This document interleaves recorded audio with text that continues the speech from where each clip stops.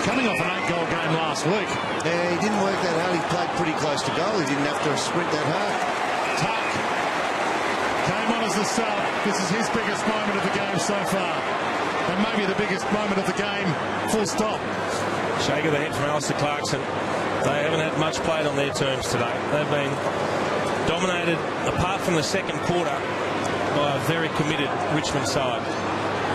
The son of one of Hawthorn's all-time greats.